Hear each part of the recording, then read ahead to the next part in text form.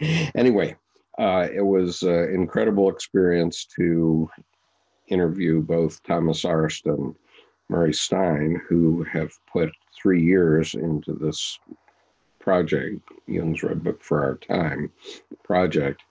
And one of the interesting things that Dr. Arst brought up was the fact that he is collaborating with some people in Germany, a bookmaker in Germany, and I don't mean the betting type, but a book producer who builds hand books, and that book producer is creating a red book that one can buy and use. I'll bring up the little video that he created and just see if we can play it here. If I can, this will show you what the product is. It's quite interesting. And if we don't see it here, then let's see. This is an MP4, and with any luck, let's see. Just see if I can play it. I just want to play there. Just try to play it in quick time. You have to share a screen, right? Yeah, I have to share a screen, but I first have to get it onto my screen. That's the trick. And so I think this will work. I hope.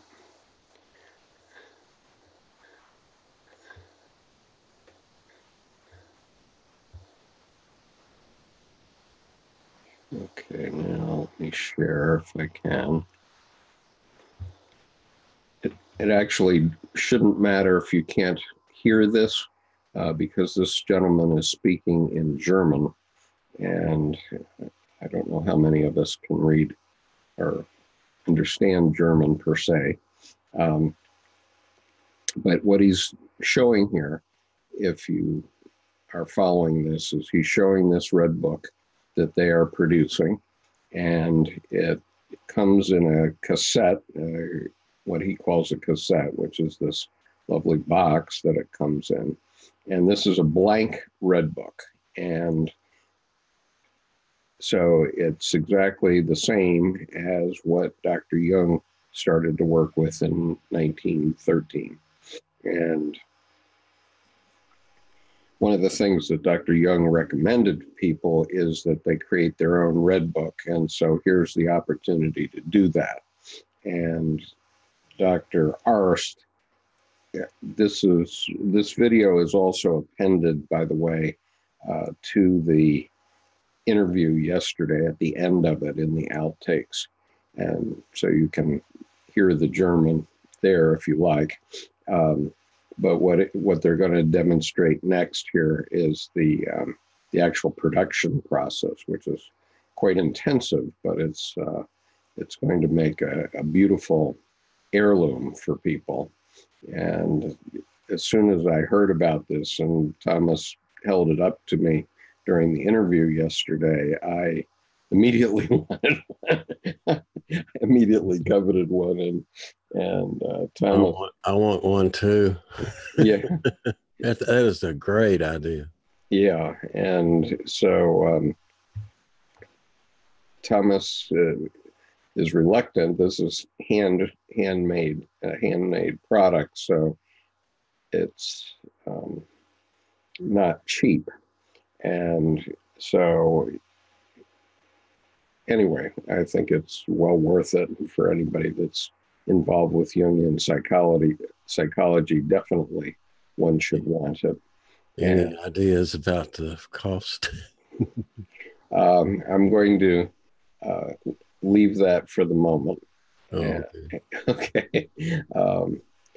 You can take a guess, but I'm going to leave that to Thomas to talk about. But he's going to produce 10 of them at the moment. That's his plan. And this is the production process that you're seeing here. And this lady is showing a photograph of the actual red book. And she's showing the process of embossing this, various other things that they do to make this book. And Dr. Jung highly recommended at one point that people create their own red book as a way of referring back to numinous points in their life, if nothing else. And it seems to me that it's just a precious and precious heirloom to pass along to your heirs, if nothing else. And you know, I already have a large body of work that I can include in it, and I asked Dr. Arst to have the case include within it a couple of pockets that you could use for a hard drive or some thumb drives, so that you could include electronic material into it. And that, I think that's a concession that we need to make to the 21st century. But anyway, that is the playthrough of that. And so I am going to cease the share at this point. And so anyway, that's a little hint for the future. It's exciting. And I don't know when it'll be ready.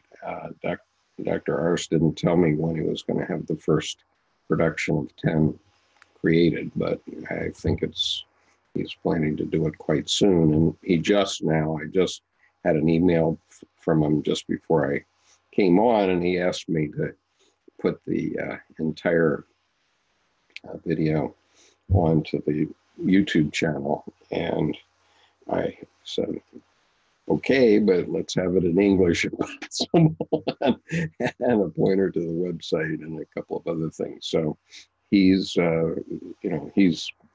very amenable to doing that.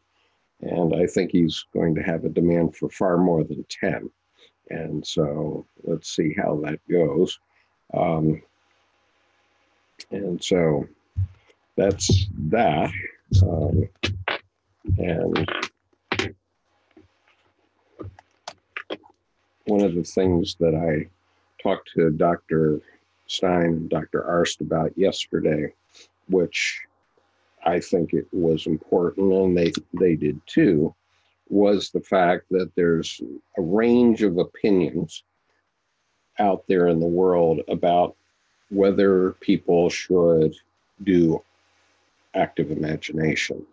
And it came up because in the last essay of this book, Dr. Eisenstadt basically gave a green light, saying, go ahead and do it. And meanwhile, various people over time have suggested that maybe Dr. Jung was going into a psychotic incident. And I don't think that was true. That is true.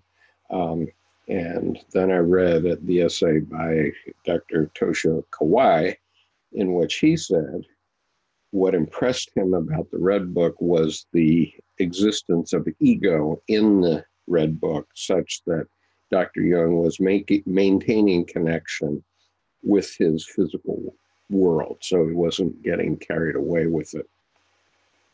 And I had this experience of mine in 1993 when I did stay in touch with my physical world, but I was definitely carried away by an archetype for 8 months, and that emerged as a novel. Fortunately, at the time, because I didn't know anything about psychology at that point, really, I just thought I was writing a novel. I didn't realize that I was having an archetypal possession, and it worked out. My archetype played through to the end, but it absolutely insisted that I complete the novel. But one of the things that Dr. Stein recommended yesterday is that you limit yourself, if you're doing an active imagination, to 30 or 40 minutes a day. What I was doing was limiting myself to writing 500 to 1,000 words of my novel. And so Dr. Stein mentioned 3 rules for how to do an active imagination. And the first of those is whatever comes. And so in active imagination, it's something like meditation, but it's quite different from meditation in many ways. The Buddhists are out on the self end of the spectrum, while the Christians are on the ego end. And what the Buddhists do is they simply say everything in the world is an illusion, and you go into meditation and you try to block everything out. And if anything tries to come into your meditation, you just let it be there, but let it leave. And as Dr. Stein described it, in an active imagination as opposed to a meditation, you enter this meditative state, but the 3 rules are whatever comes, receive it. So instead of pushing it away as you would as a Buddhist meditator, you receive whatever comes. 2, if it moves, follow it. And whatever is happening is number 3. Whatever is happening, get involved with that. And so today I was in my meditation class and I decided to see what happened during our very brief meditation. We do only a 10 or 15-minute meditation each week. And what I do is my colleague who provides the office has a Bakara rug on her floor. And she happens to be a psychologist, although not a Jungian. And so it's a Persian rug of the Bakara design. And long before this, I've been doing that meditation group for about 4 years now. Long before this, I had noticed that these little mandalas that are in the middle of the Bakara would lift up and they would look like a pastry cup that you would put fruit in. And they looked like they had blueberries in them.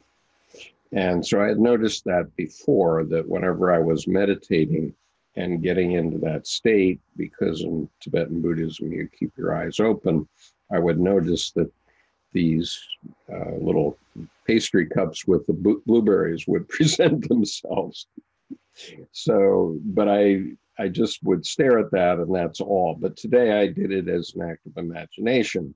And so I presumed that the pastry cups with the blueberries was coming, and if it moves, follow it. So I decided to focus on the emergence of the blueberry cups and then get into whatever's happening. And so today, when the blueberry cups emerged, I just focused on that action. And what happened was that those blueberry cups built this pyramid. And it changed in a very significant way from previous times. And I could envision myself getting down the size, or less than the size, half the size of these blueberry cups, and walking among them as if I'm looking up at the blueberry cups. And that's as far as I got in my 15-minute meditation this morning. But it was quite interesting to see how differently it presented itself during that time, based on what Dr. Stein said.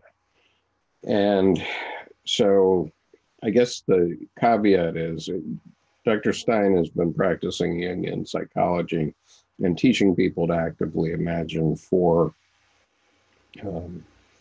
perhaps 25 or 30 years at least, probably more than that, maybe more like 40. And he said that only on one occasion did one woman become quite emotional and had to be sort of brought down from the ceiling by a professional psychologist, but otherwise people are normally able to handle an active imagination. And so I guess the caveat I would have is that you have to stay connected to your physical life. And so Dr. Jung said, actually in the Red Book, that he was reminding himself every day that he was a doctor and he had patients that relied on him. And he lived at 228 C Strasse in Kusnacht, and he had a wife and 5 children that relied on him. And all those facts of his life, he would constantly remind himself as a way to stay grounded so that he didn't float off into hyperspace. And so that's quite an interesting interview. And also the essay by Stephen Eisenstadt that I put on Sunday is incredibly interesting. And in some ways quite amusing, but Stephen Eisenstadt is someone who deserves our attention since he's the founder and chancellor of Pacifica Graduate Institute, which is one of the few graduate schools in the country that focuses on Jungian psychology. And so I urge you to listen to my reading of his essay and listen to the interview with Dr. Stein and Dr. Arst, and listen to some of the other essays that are in that series, because they're truly, truly profound. Any comment so far? Well, that's fascinating. Yeah. What I understand is Jung he used active imagination, but he also used other psychological, techniques and stuff like that. And most Jungians use different tools. It's just a tool. So, he may work through a different technique of psychology or not. But, and I think it's very wise that you point out the caution, particularly if you have trouble grounding yourself. You need to take it slowly and be able to come back slowly and come back.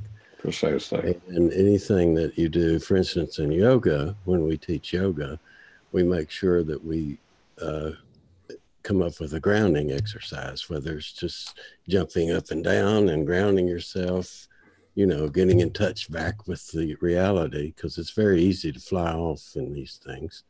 Sure. Get lost. So it's, I agree, gradual, come back. Right. And if you really get too out of bounds there, I would suggest that you get some help, or at least talk to someone who could get you back down, because it's very dangerous to be.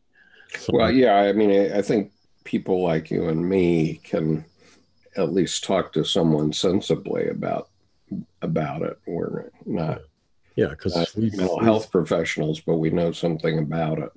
Well, yeah, or just actually, a lot of yoga instructors know about grounding. A lot of these other things. I mean, it's just a normal thing to make sure your clients don't go out of the room ungrounded or float up into space. Yeah. Right. So I often make the comment that I have a religious experience almost every day these days. And so I wanted to share with you a little bit about my religious experience that happened moments before we came online today.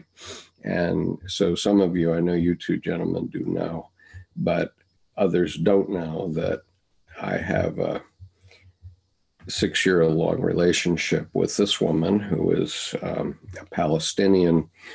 She lives she's Gazan.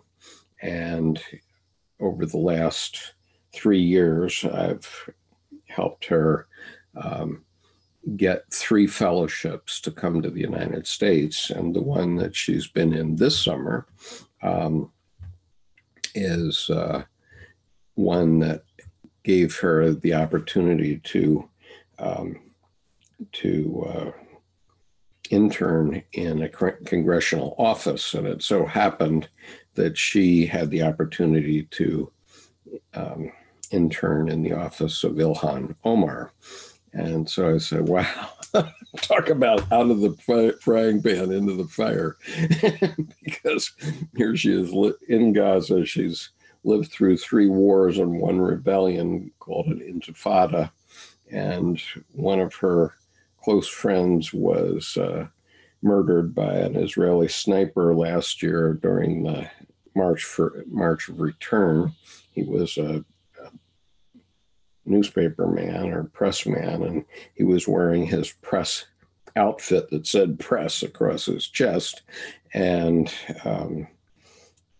he was video recording the March of Return last March, I believe, in 2018, and a sniper from the Israelis decided to murder him, and it really traumatized this young woman, my friend. And then she did manage to get this internship here. And what happens, she ends up in the office of Ilhan Omar during this time right now where Omar's become part of the squad and so on. And so in this photograph, which was taken 10 days ago, Lana is giving her talk to the U.S. House of Representatives in their congressional forum for the program that she was in, which is a remarkable program, really. And she was showing a couple of her works of art, which I've been helping her with, promoting for the last 6 years since she was 15 years old. She's now 23. And the 2 images that you see in this picture are 2 of her paintings. The one on the left represents a woman as the sunflower that is looking up at Apollo as he goes across the sky, and always following the sun as the sun goes across the sky. And she gave this painting to Representative Omar. And the one on the right is called The Martyr's Mother Kept the Governor Waiting at the Peace Ceremony. And this painting now hangs over my desk, right? I can look up and see it over my computer. And so I'm quite proud of Lana.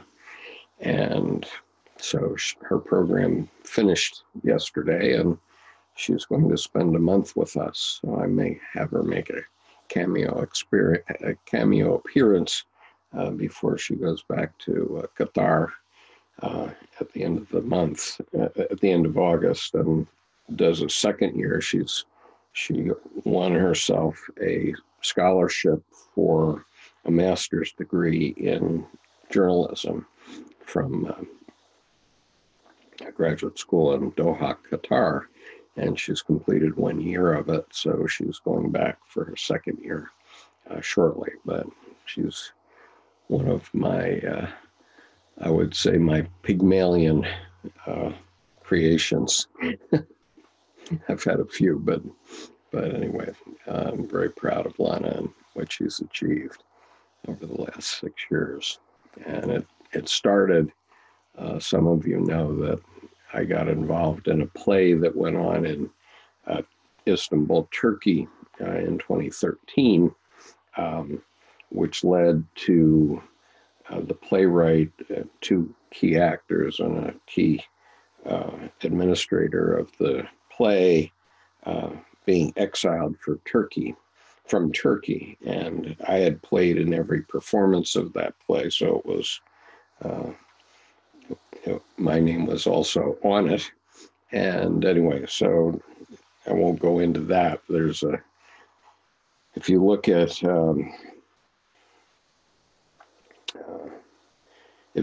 archetypeinaction.com and you look under featured authors, and I'm one of the featured authors, which is my prerogative as also the only curator of that site, archetypeinaction.com. But if you go in there, you can find a 3,000-word essay on what happened to me with the play. And the essay is called I Am Guilty, I Am a Provocateur. And that you shouldn't take that directly seriously. I was not a provocateur. I was simply, I just simply met some people online, and I got involved in helping them produce their play, which included an online element. But that play was accused by the Erdogan government of causing the Gezi Park demonstration in 2013. And so my four friends became exiles from Turkey. But before they did, or about the same time they did, my Turkish friend had introduced me to Lana as somebody who I might want to promote on the website. And so if you go to that website, archetypeinaction.com, you can see some of the other things that I've published of Lana's and see some of the progression of this process. In 2015, for the 5th anniversary of the website, I ran a global art contest to have some artist provide an image that represented the work of Dr. Carl Jung, and Lana produced an amazing painting that, or it's really sort of, I guess it's a painting, or might be a color pencil drawing, but it's very powerful, and it clearly indicates her understanding of Dr. Jung's work. And this was 4 years ago, so she was 19 at the time, and she was able to put it all together and win the global contest. And so anyway, that's my experience with Lana. Any comments? So Virtus says, good evening, Thomas. Virtus says, what are your thoughts on the significance of blood and O blood? Do any of you know what that is a reference to? Miles or Jerome, do you have any idea what that reference is? I don't know what you mean, Virtus, so. I don't. Okay, well, it's a pretty broad statement unless I understand the statement, because obviously blood has all kinds of meanings. And I actually wrote a book in 2007 called Tsunami of Blood, which you can find online on Amazon. But in this case, I don't know what O blood is, unless that's a blood type or something. So please, if you, Virtus, if you just type into the chat a little bit more description of what you're referring to, I'll be happy to comment. But so far, I don't have anything I can say. So let's see. Okay. So I wanted to, so anyway, I had a synchronicity with Lana, because just before we began tonight, she came in.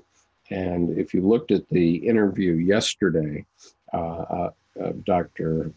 Stein and Dr. Arst, you will have heard Dr. Stein tell the story that one of the grandchildren of C.G. Jung had told him that Dr. Jung carried with him a Bible in his pocket. And in any spare moment he had, he would be seen reading the Bible, and he was um, quite well versed in the Bible. And so no more than 10 minutes before I began tonight's session, Lana came in and told me that she had been to something like a county fair, and someone had come over to her and given her 2 Bibles, which she wanted to give to me. And so she gave me these 2 pocket Bibles. And I haven't thought about having a pocket Bible in a long while. And so all of a sudden, Dr. Stein mentions that, and now I have a pocket Bible. This one happens to be in Spanish. So we have somebody running around the county fairs giving away pocket Bibles, and I will make good use of this one. And it's quite an interesting synchronicity to me. That was one synchronicity that happened today. Another one was that during my, mind you, my Buddhist meditation group, which includes 5 local psychologists, none of them Jungian, I mentioned that I might give a talk on finding the living God. And I had mentioned it to Mary yesterday also, and you can hear him react on the video. But I said that, I said this to my colleagues in the meditation group, and they said, oh, would you like to do that in cooperation with ACT, which is an organization that's affiliated with Unity by the Bay, where I'm thinking of giving this talk. And so all of a sudden we got into some serious planning and thinking about how that could happen. And she was offering 3 different alternatives. So I don't know where we're going, but we're going. Any comments, folks, before I move on? Hey, Skip, I just happened to remember about the maybe what Thomas Dennis was referring to on blood type. I think he's talking about like O-type blood. And what's interesting is BTS, when they list their Myers-Briggs types and all their profiles, something about that culture believes in listing the type of blood that they have. And so you'll see some of them with type O, some of them with type A, and so forth. So there is a significant something about the blood type with I guess the Koreans in terms of. Oh, is that what it means? This wasn't Thomas that put that up there. Oh, I'm sorry, Virtus one. Oh, I misread. Virtus 108 put that up. But yeah, it might be O- blood. And so.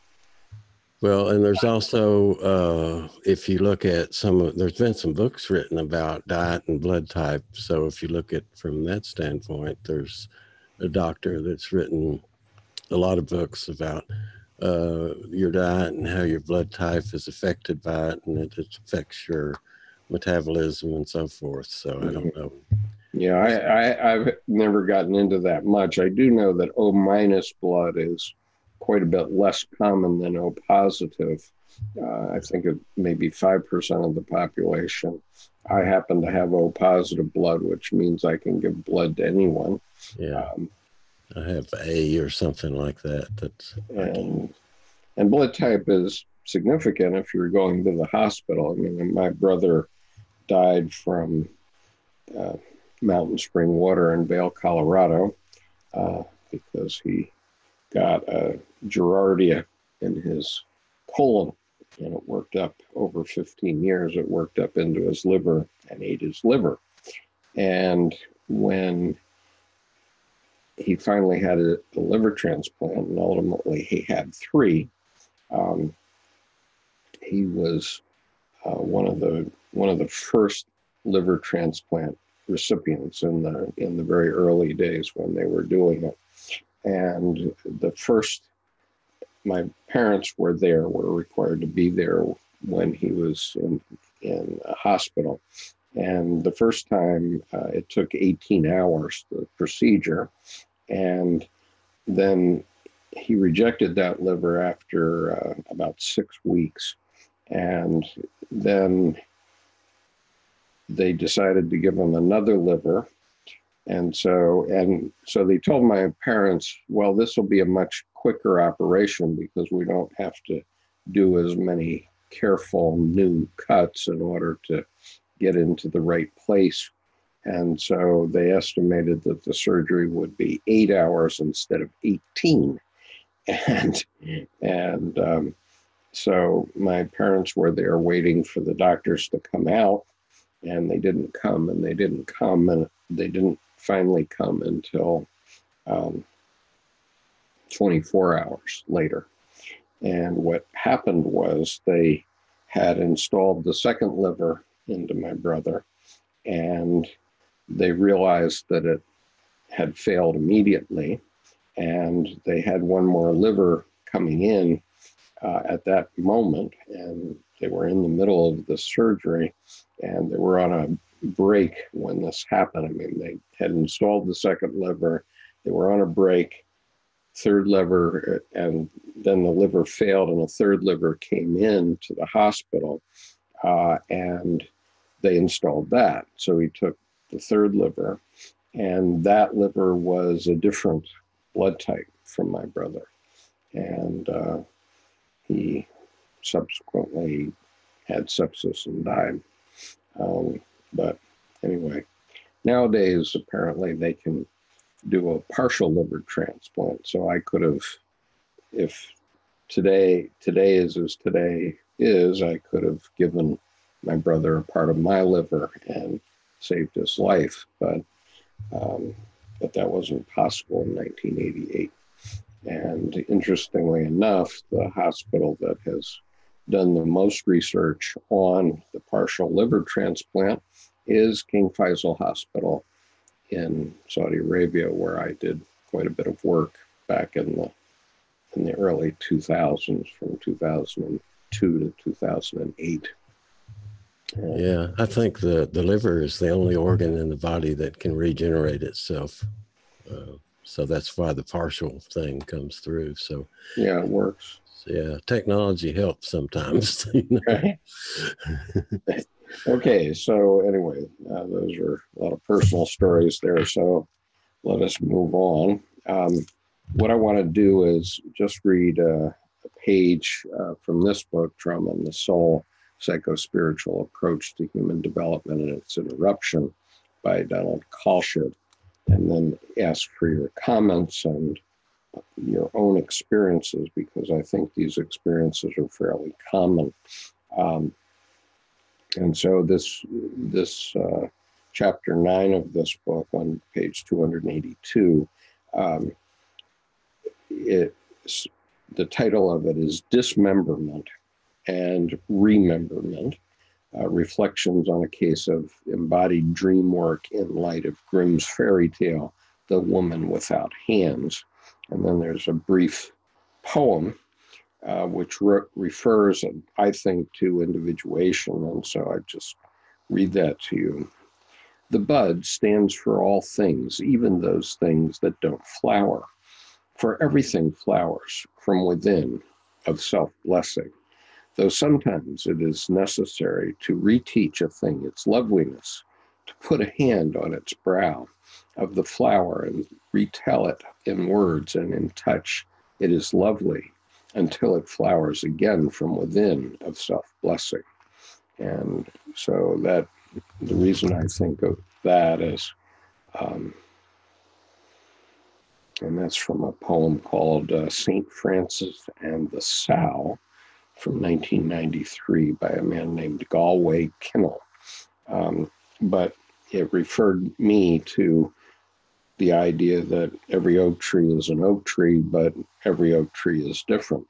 And so one of Dr. Jung's fundamental ideas is that we all have a rhizome within us. We were born to be a certain thing based on where we are, and we need to focus on where we are. We're the perfect manifestation of everything that's gone on in the human species from the beginning of life. And we need to focus on how we can make that better. And that will be the meaning of our life or not. But anyway, that's what individuation is about. And so anyway, let me just read this first page here. In this chapter, we will look at an individual case against the backdrop of a popular Grimm's fairy tale, The Woman Without Hands. In this case, with the fairy tale amplification alongside it, illustrates how early emotional trauma can freeze the bud of a person's developing life and prevent it from flowering through an inner process of dismemberment and negation known as dissociation. After dissociation, defenses have dominated and subjected the inner world. It is necessary, as Kinnell says in our epigraph, to reteach a thing its loveliness until it flowers again from within of self-blessing. Such reteaching is a more complicated process than simply loving someone back into health. In the psychoanalytic process, it means following the patient's life narrative back to those places that are still unstoried, where the original developing loveliness of the person's life was interrupted by pain that was simply too much for the child to bear. Such pain triggers primitive psychological defenses, and these in turn open gaps or faults in the landscape of the patient's evolving emotional and mental life. These ruptured places prevent the flowering from within of the patient's true potential, the bud which we might think of as the imperishable personal spirit or soul. In order for this bud to flower again from within, the gaps of the patient's life narrative created by violence of dissociation must eventually be filled in with personal suffering. This entails a mutual journey into the nether regions of the patient's history, a journey such as that of Dante and Virgil in chapter 3 of this book, but he's referring to the Divine Comedy, of course, and requires careful attention to the unconscious, as well as to the body, where many of the traumatic memories are encoded as psychosomatic symptoms. The case that follows of my work with Deborah illustrates such a mutual journey. In Jungian psychoanalysis, dreams are the via regia to the re-experiencing of the hellish dissociative places in the traumatized psyche. Both the case that follows and the fairy tale alongside it give us disturbing images of these dismembered places in the psyche, images of chopped up or eviscerated bodies, split off limbs, etc. To revisit these places of unremembered trauma, outpictured by these images, is often terrifying for the patient. And yet Deborah knew she had to go there. She told me in her first session that she had spent much of her life either frozen in fear or dissolved in a kind of nameless despair over her mother's incessant criticism, neglect, and violence. My mother's rages terrified me, she said. I lived a life of constant vigilance and fear of her.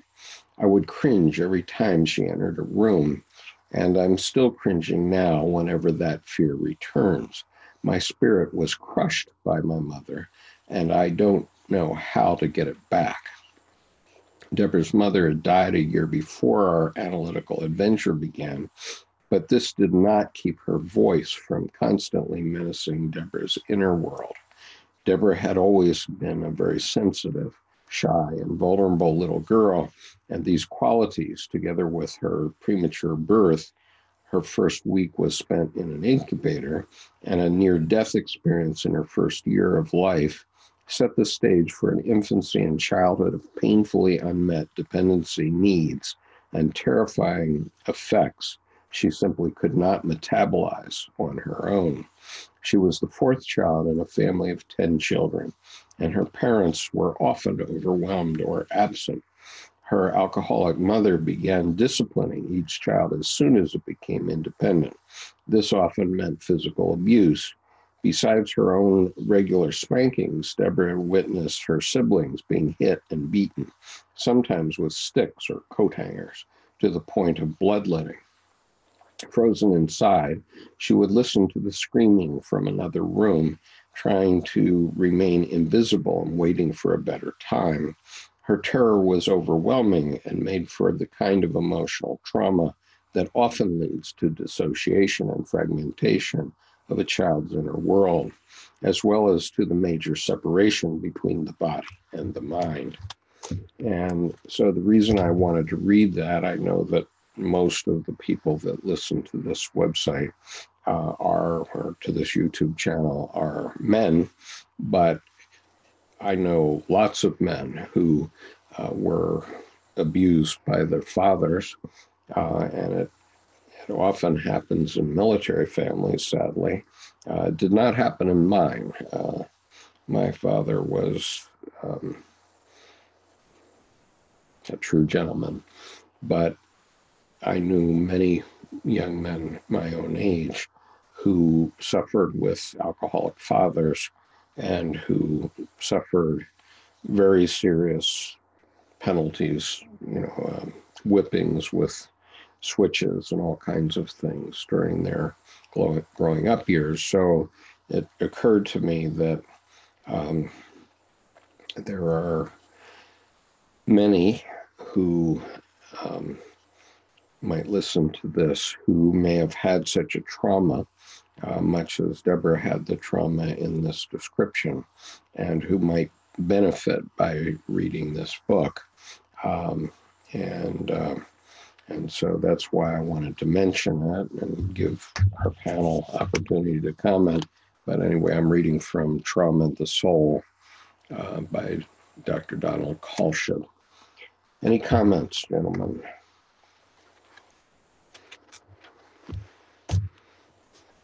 I'll put in a comment here. One of the things that I'm recognizing is that, indeed, loneliness is epidemic in our society. And I live in a very prosperous city, yet in order for people to convene, you have to actually do it. It's a formal process. It's not something that we do spontaneously anymore, and we have lost what I would imagine not too long ago was something that just happened spontaneously, where people just gathered around in a circle, around a campfire. Now today, it's okay. You have to book a hall, or as you're considering a church. And I'm not sure how this really relates to what you just read, but, we need to really think, how can we get back to being more spontaneous and coming together as people instead of being in our very comfortable boxes that we all live in, and we go in and out of garage doors and, often barely even wave to neighbors anymore. Anyway. Don't even get out of the car normally. Yeah, we got those remote controls to push a button, you drive in, you don't even have to say hello to anybody anymore. Anyway, and we have now the isolating technology of all these devices, which are wonderful because we're using one right now, each of us. But by the same token, it's very easy to just live in these screens. Anyway, just shared those thoughts. Maybe you want to discuss how you are dealing with trying to come up with ways to go and present on the topic of the living God. And I just say, one of the best things perhaps to do would be to, since it's the living God, if you could do your presentation in a natural setting. I'm looking out at flowers in my garden, and I'm, just marveling about the beauty of the color and the perfection of the mandala shape of the petals. Mm-hmm. Anyway. Yeah, I'm going to shut up until I hear whether Jerome has something to add here. Okay, I want to share something. So let me see if this works. Okay. Does it work? Yes. Oh, okay. This is from my red book. And we were talking about the flame and the kernel. And as you can see, this is my representation. And there's you can interpret it different ways, but as you can see, there's a lot of imagery that came through this. And this is something that just spontaneously came up. Mm-hmm. Actually, I was trying to explain what the flame and the kernel is to my son, who is an INTJ. And so because he was having trouble figuring out, particularly intuitives, they always have trouble in the extroverted world, the introverted types. And so Right. we have to adapt to that. But anyway, as part of the process of going through this was one of my images from my red book. So I thought I would share it, at least to give you an idea, because you were talking about the kernel and the flowering. And if you look at that, maybe you can see some imagery involved in it. So right, and so the critical thing that Dr.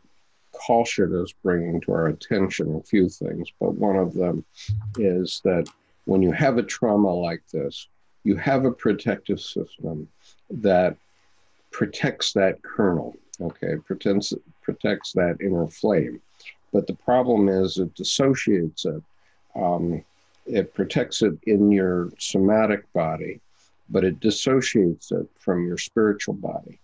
Right. And what we need to have is linkage between our spiritual body and our somatic body, right, physical body.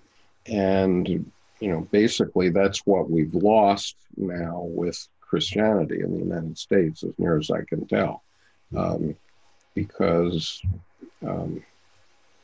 they want to do everything about the word and rationality, and God doesn't live there. God lives in life. And let's see, what has happened? And shared it. Okay, yeah. So now I'm going to exit full screen so I can see the rest of my screen. Yeah, that's a problem. When you share, it goes full screen. Right. So I'm going to share with you, just in response to your point,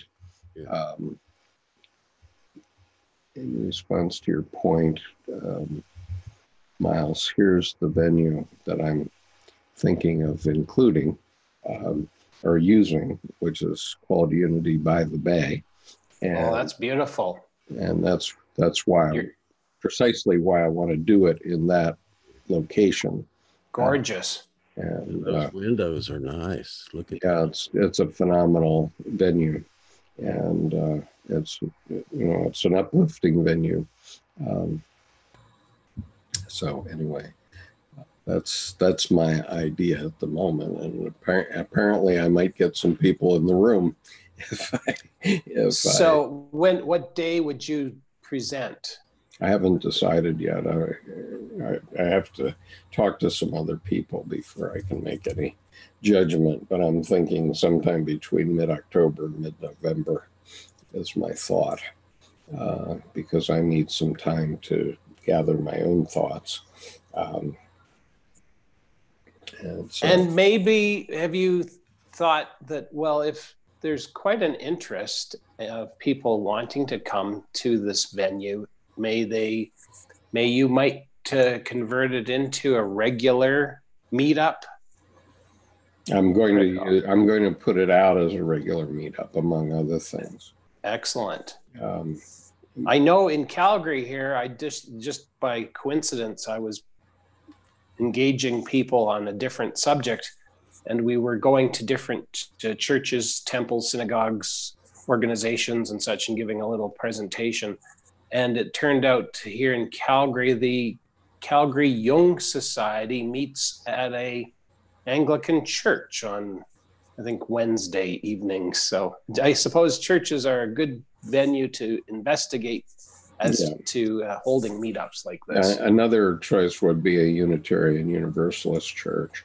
But I think many, at least Protestant churches, might make their sanctuary available for such things. Good evening, Carlos. Welcome. And let me just refer back to some of these other points. Are you for says, oh, plus here too. Wonder if that favors INTP types too. Good question. I just don't know. Mama Lamas saying hello. Thank you for being here. You often provide good comments for us. Brian says, love the content. Please keep it coming. Brent K says, I can relate to child trauma. I'm just starting Dr. Kalsched's book. Thanks for the lead to it. Mama Lama, wow, that is a beautiful painting. And that's an amazing venue for sure. Yep, I really think that's the right place for this. So we'll see. One thing you might consider, Skip, is putting the chairs into a circle if they'll allow you to rearrange chairs. There's a power, there's a spirit in a circle. Well, they definitely do allow that. And I've been to several events in this venue, and sometimes they do and sometimes they don't. I'm conflicted about that at the moment, and so I'm open for discussion about it. Well, in group process, we use that in team building because no one is put above the other one, like standing at the podium and so forth, and it facilitates the sharing around a circle and so forth. It also dates back to the old sitting around the campfire and all that good stuff. So there's a lot of good things about that helps people seemingly want to share and interact with each other. Plus, they can see each other all around and look at each other's face, where if you're just sitting in an audience, you see the back of people's heads, you know. Sure. So, well, part of this relates to the audio-visual, because I've always been reliant on myself to do all the audio-visual in all my sessions, and next week we'll be at Sammy's again. And by the way, I did check, and there's no plug near where I do those sessions. There is a plug in the other dining room, but unfortunately that dining room is useless because it takes all the kitchen noise, and so I can't do it there. Try a power pack then, I guess, is the best thing, is a charger pack. So yeah, it's complicated because of all the plugs that are involved. Yeah. But okay, I might think about doing that, but the problem is there's no money for it, so I gotta go with what I've got, and so I'll do my best at Sammy's as I always do, but unfortunately it's not the best. I'll do my best to be more careful, at least on the network next week, so I'm sure that I have a strong network connection. Yeah, you lose 1% of your power for every minute that you're broadcasting. So you'd be down to 40% after an hour in terms of charge if you didn't recharge your right. iPhone. Well, that's about what it's been lasting, and unfortunately, Sammy's has been shutting down their Wi-Fi at 9:30, I think, to push me out. Fair enough, because they close at 10, but we do have an Xfinity Wi-Fi that's a public Wi-Fi that goes in there, so I may be able to use that Wi-Fi, so it's more reliable. So anyway, going back to this trauma issue, though, what Dr. Kalsched is talking about is how, and your image that you put up, Jerome, is very apt, because what Dr. Kalsched is saying is that we have this self-protective system, but it's like the devil because it cuts us off from heaven. It protects the kernel, but there's no connection with the spiritual side of the self. And it's like being half blind, which is essentially what the major religions seem to be in the U.S. now, because as we've talked, and I'll just repeat this for others that haven't heard, but as Dr. Edward Edinger points out in The Creation of Consciousness, on the back cover,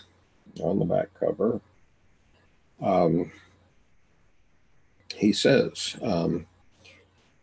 the author proposes nothing less than a new worldview, a creative collaboration between scientific pursuit of knowledge and the religious search for meaning. Religion is based on eros, science on logos. Religion sought linkage with God, science sought knowledge. The age now dawning seeks linked knowledge.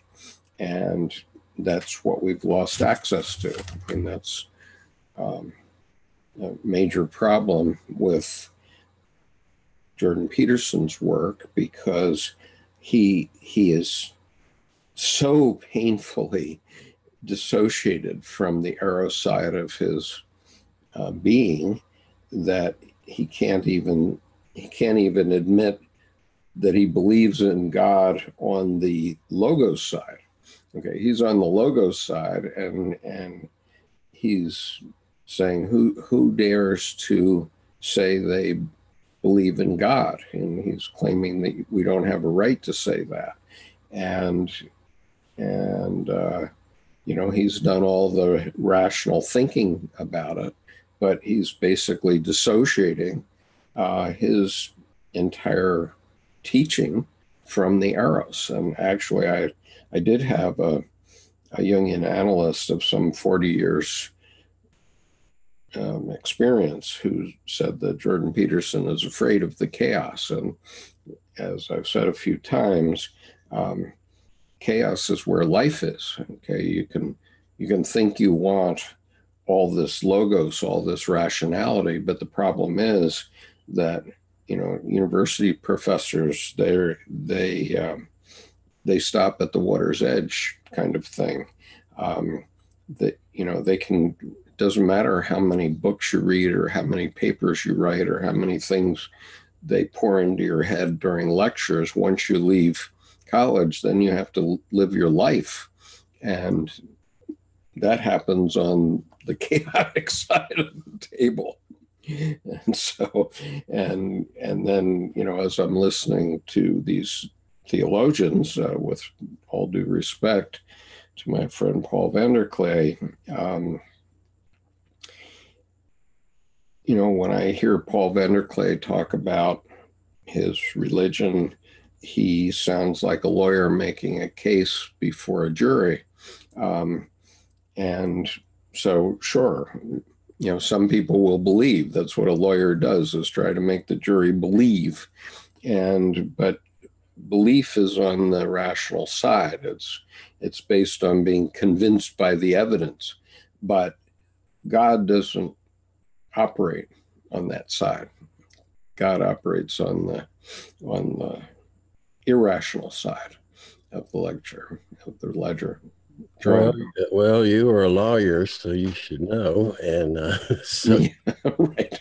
But anyway, it's interesting. I was looking at the Vanderklay videos and Veracki, and he's been doing a number of videos. And I've noticed about Paul that he is more of a sensing lawyer type.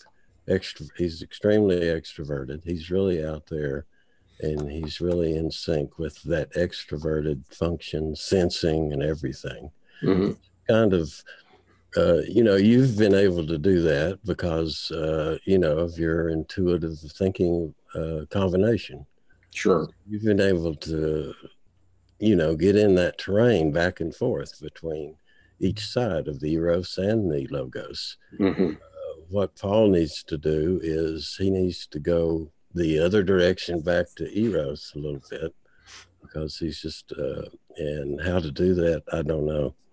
My suggestion is he just needs to sit down and read Jung. Yeah, we have to get into an experience of God. That's what I'm talking about.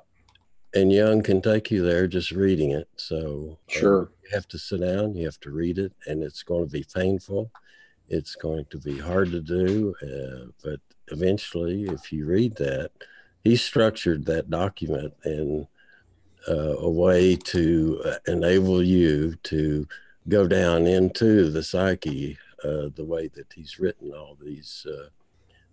He wrote this on purpose. He did not write it just to be hard to read. You're talking about the Red Book. Well, any book that he's written. That's true. The way, because you know how hard it is to read. He definitely wrote everything he ever wrote based on a rational approach to the irrational. Right. And then he turns it on its end, and goes off somewhere, and then you have to come back, and then he gets you off your guard. And that's the whole purpose, is to get you out of your habitual way of doing something. Right. And then that causes you to take another look at what's coming. Absolutely. So Mama Lama says the positive in learning to recover and heal from personal traumas is that it prepares us for the much harder work to bridge our transpersonal trauma to take the next leap for evolution in consciousness. Sorry, not meant to be dismissive of trauma. I know something of how hard that can be. And I don't think anybody would be dismissive of trauma.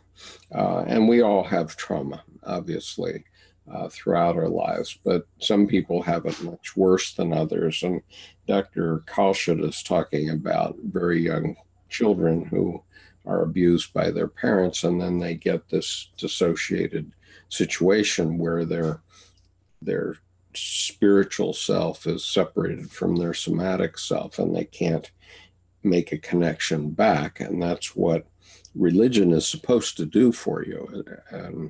And that's why you feel better if you go to church. If you go to church and you don't feel better, then that's not good.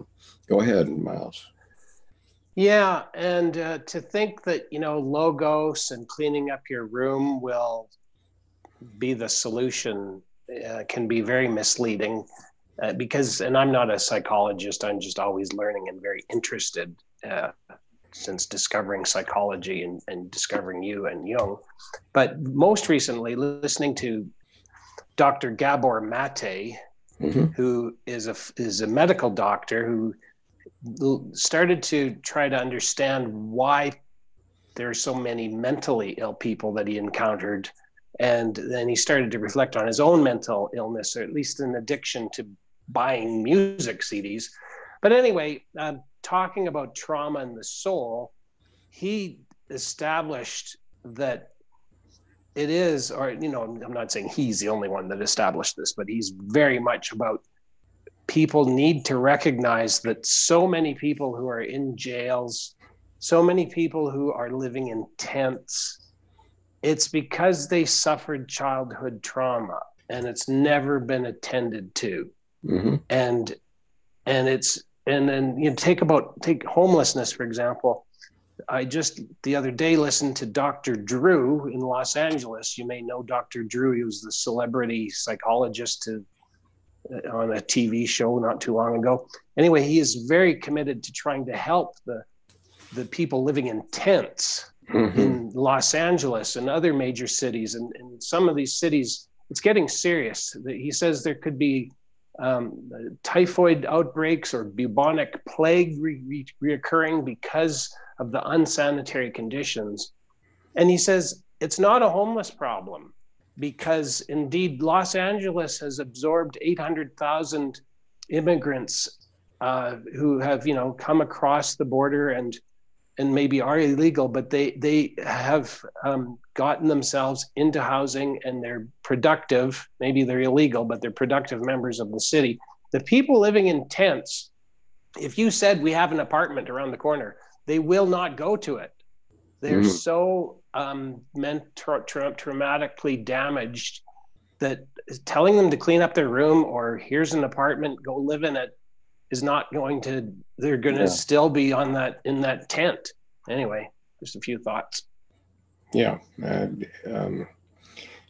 We have a serious mental health problem that, used to be partially addressed by religion and partially addressed by more aggressive mental health treatment, I think. And certainly, and since the 60s or so, we start to see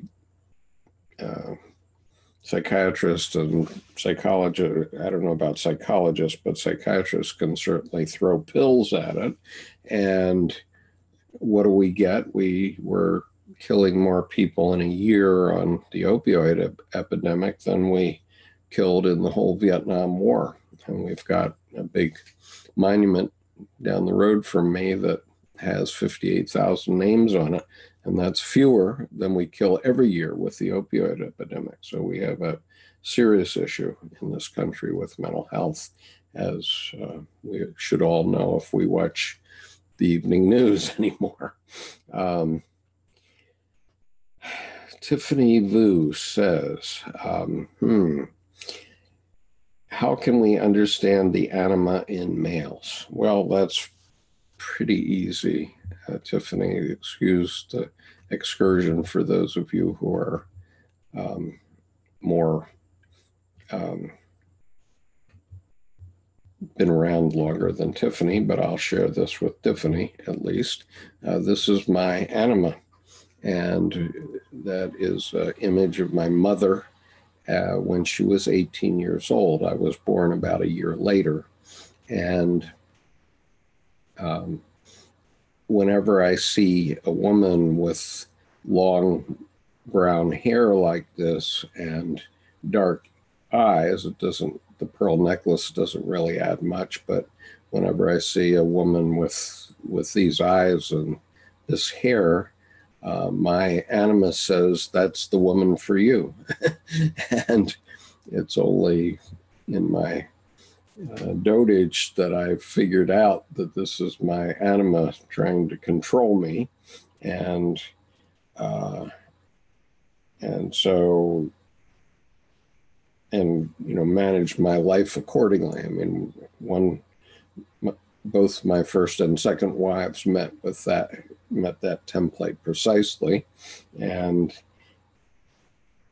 obviously I changed wives in the expectation that my life would be better, and it is better. But if I had understood some things about psychology that I now understood, I might not have done it. And I might be with my first wife still. And so the anima is an image that a male has in his psyche, or the animus is in a woman's psyche, and every woman basically looks for her father. And my first wife was definitely like that. I mean, she expected me to be like her father, and I simply couldn't do it for a number of reasons. Her father was a handyman, and he loved to tinker and work out in the garden and in his lawn, which was never me because I'm allergic to everything that's green and grows. And so I was never, I remember one time at his house, I was cutting the grass one time, and I had this push mower, and there's this hill there next to their house. And I pushed this push mower up this hill to get the grass on the hill. And I just started sneezing uncontrollably. And I literally flipped the mower right over my head and could easily have cut my head off. That was my life before I realized that these were allergies that could be controlled with shots, which I've been getting since I was 25 now. But at that time, I didn't know that. And so I was never going to be an outdoorsman handyman. I was an outdoorsman in the U.S. Marines, but that's different. You have a lot of adrenaline running when you're in the Marine Corps, and that seems to control it. But in any case,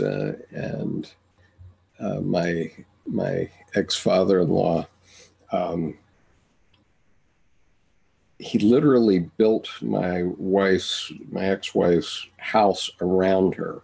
When she was 1 year old, he moved his family into an unfinished basement in a building that was not complete, and he literally built the house around his family. And that was never going to be my forte, obviously, because I'm a bit of a nerd and intellectual, I guess, is what some people might call me. And so that was never going to be my way of life. But it took us 17 years to figure out that wasn't going to happen. And unfortunately, it caused our split, and that wasn't a happy thing for either of us. And we're still quite close, but it's more like sister and brother today than like enemies or like the lovers we used to be. So anyway, I hope that's meaningful to you, Tiffany. The same, anything I said about men can be reversed on women with the animus, I think. Any comments there? Well, other than it's just it's a projection that's you project upon the other person. Right. And so you need to withdraw that projection or be aware that projection comes up. Some of the archetypes and some of the things cannot be resolved. They just come up and come back. And you just learn to say, oh, I know what that is. Yeah. Well, that's precisely true, Jerome. And the problem is that we don't educate young people about psychology adequately at all. Right. For the most part, not at all.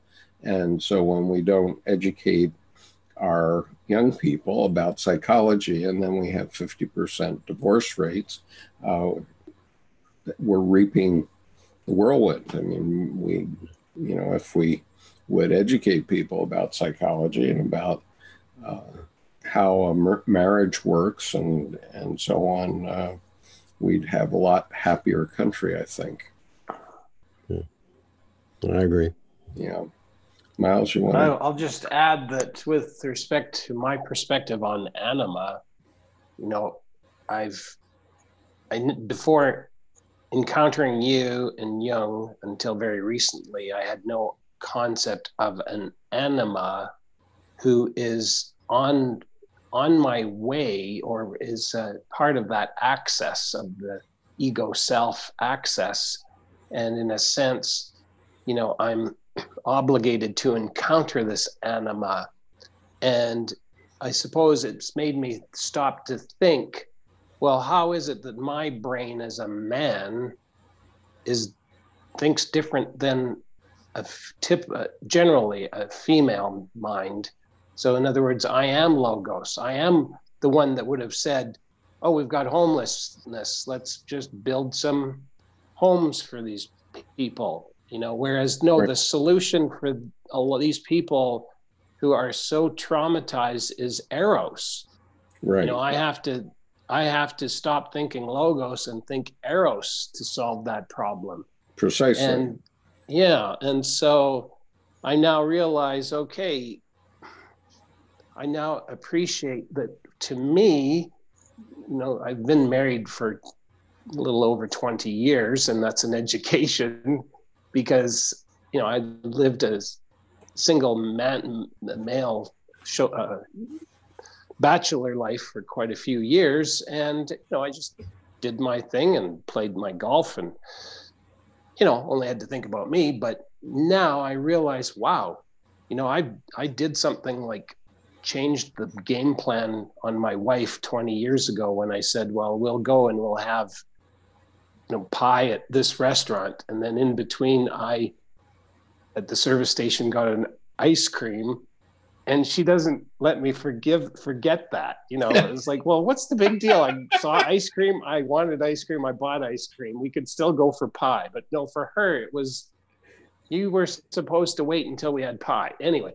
And she'll come up with these, she'll remember these things. What the heck are you talking about? I can't even remember that, but now that you mention it, okay, it's coming back to it. Anyway, it's I guess so. The anima, now that I realize that it needs to be part of me, is to appreciate that women are, very different in their thinking, and they're not just objects for us men, but we need to appreciate what they bring to the table.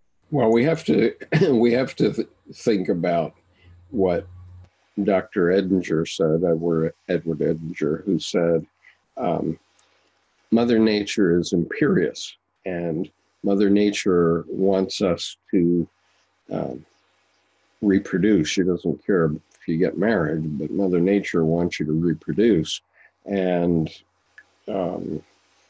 you're, good chance you're going to reproduce, because Mother Nature is imperious, and the way she gets you to do that is she puts the opposite in your psyche so that you know what you're looking for, right?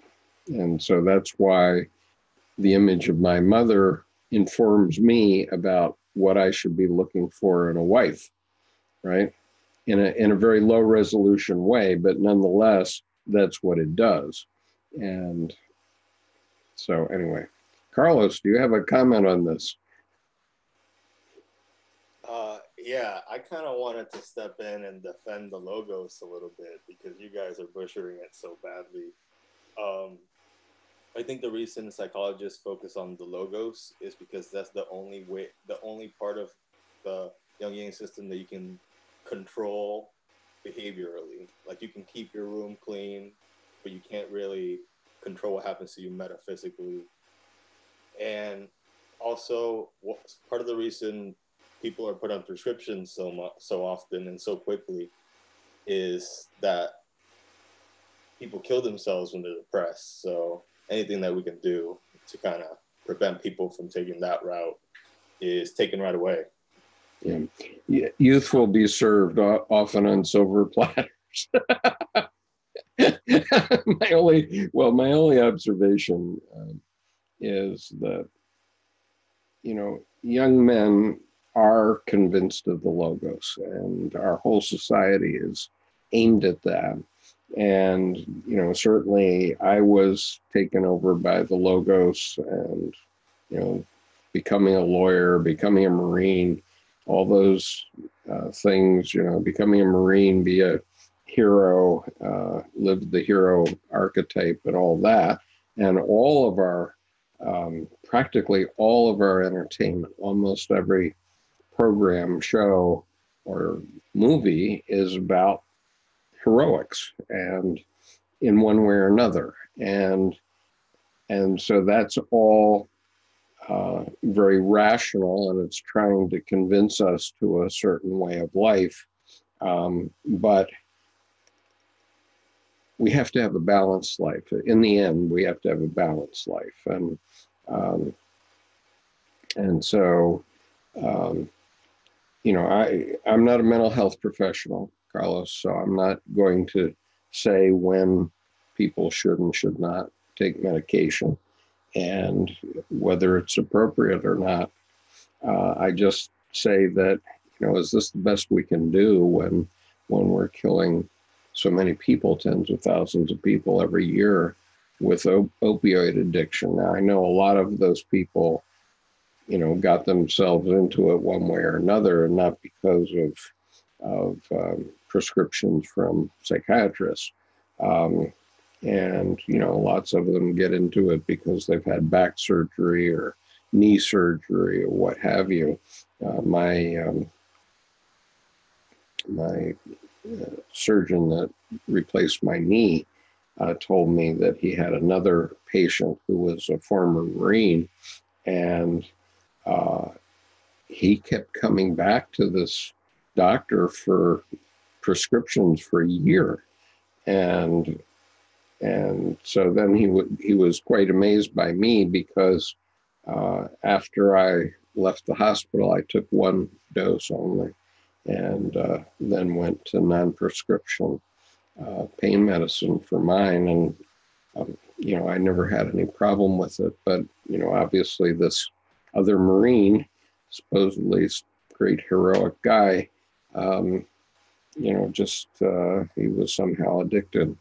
And, he wasn't addicted by my orthopedic surgeon, but he was obviously addicted when he came in, and he was using the orthopod as a way to get more painkillers. And so we have to be very careful about that. And I know I have a very close friend of mine who's a family doctor is adamant that he will not give anybody a prescription just because they ask for it. And, they have people show up at their practice every day who just want a prescription for painkillers, and he won't do it. But unfortunately, many medical doctors do it. And so it's something that we have to be conscious of. And so I'm sure that there are appropriate uses for medication. I know Jordan Peterson's mentioned that he does have a problem with depression, and that he takes medication for it. And I have no idea how how that was prescribed to him, but he's mentioned that a couple of times in lectures. And so, these things are nuanced. Obviously, there's a broad spectrum. And I've had a number of people come to me. One person who came to me saying he was suicidal, and at one point, and his comment to me was that I communicated to him more effectively than any psychotherapist he talked to. Now, why that would be, I don't know. But we have a friendship, and I speak to him only as a friend, and I don't try to be his doctor. But it's an interesting fact, and so what we have to think about having our psychiatrists and psychologists rethink how they're going about these things, I guess.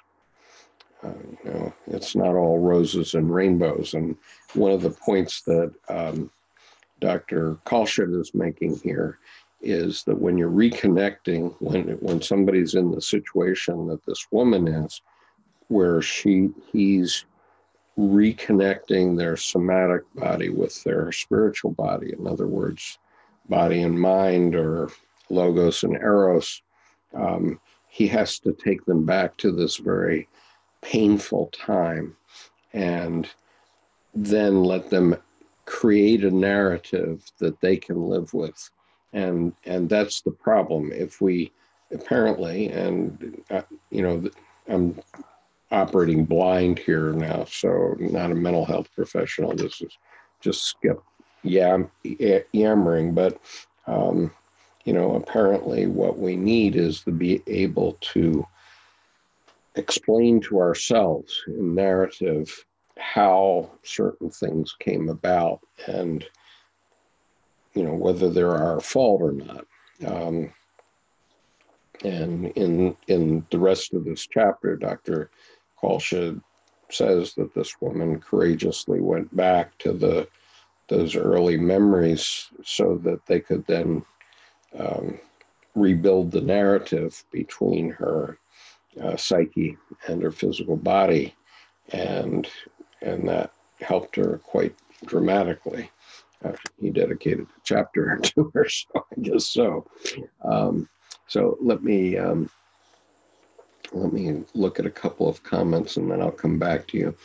Megan says, Tiffany, I highly recommend Iron John by Robert Bly for a Jungian perspective on male psychology. I believe it touches on the anima. Very definitely, Megan. That's a good reference. Lord Awesome Tony says, I think we our work similarly with different premises behind our background. Do we know that neuroplasticity isn't the thing guilty of producing a specific type of a person? I don't know. That's way above my pay grade. Lord Awesome, you're more awesome than I am because I'm not a mental health professional, so I don't know any of the details of what you're talking about. I barely understand the words that you're using, or the word neuroplasticity. I'm sorry, I just don't know, and I don't hold myself out to be a mental health professional. Mama says, another good book on trauma recovery is Waking the Tiger. Sounds like similar work in this book you're discussing. That may be. I haven't read that book, but thank you for the reference. Okay, going back, comments on my other yammering. I was sort of free associating there for a while. Well, I guess I'll just add another thing about logos. I'm all for logos. I love logos. I work for a railway and running trains on single track. Got to follow the rules. Right. You know, thank 60 goodness. miles an hour. Thank goodness there are men, and thank goodness there are logos, because as I say, everything that you can see in this picture behind me was made by logos 100%. Yeah, and you know, like for example, I just was watching videos about the Dodge Demon, the new Dodge Demon. It can do 0 to 60 in 2.3 seconds. It's the fastest production car ever. It's specifically for drag racing. But, you know, and so, you know, we would talk for an hour about these cars, all of us, I'm pretty sure here, especially Carlos, where he's sitting. However, as I got older, I realized there's some serious problems on this planet. And I think starting to appreciate the, you know, maybe I do need to cultivate an anima to totally understand why some of these problems exist has been very enlightening for me, you know.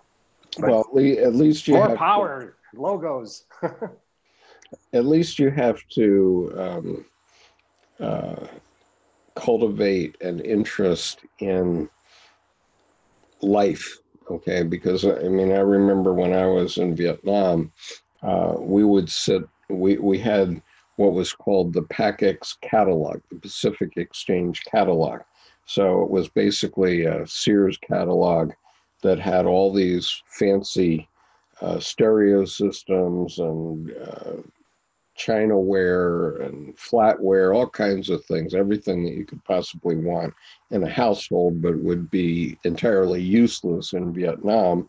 And so we were allowed to sit there and dream about these things while we were in Vietnam, and then order them and ship them back to our spouses directly, so they wouldn't come through Vietnam. In other words, the order was coming out of Hawaii or something like that. And I remember sitting around our sea huts in the evening, just talking about the pros and cons of this speaker or that amplifier, and isn't this going to be wonderful? And of course, we couldn't hear these things. We were just talking, and we were just yammering on about all these specifications, which is what men love to do. Okay, exactly what men love to do, but there's no life in that. And And I wasn't thinking about it at the time, but by that time I already had a very serious case of tinnitus, and I still have it. And I got it on the pistol range at Quantico when I was training as a second lieutenant, and I still have it. And if I meditate on it, I can consciously identify 12 frequencies of tinnitus. And so, it wasn't that stereo gear wasn't going to make a hoot's difference to me in terms of what I could hear, whether it would mean anything to me in my life, nothing. But we spent a lot of evenings talking about that stuff, and sort of kind of mutual masturbation, I suppose. And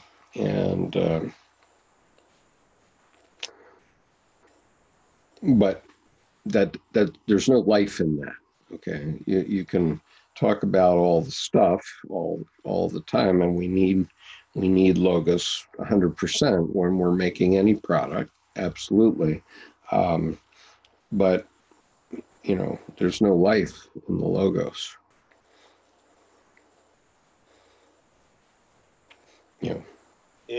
Jordan Peterson can say whatever he wants in his classroom, but once you leave his classroom and graduate from university, then you have to go live your life, and that's different. If you're somebody that has a mental illness like OCD or bipolar or borderline, then you probably also have like a very serious issues maintaining logos in your life because of your condition. So might be true, yeah. So if we can start by keeping your room clean, and then through some behavioral cognitive therapy, we can then find the underlying reasons for your trauma.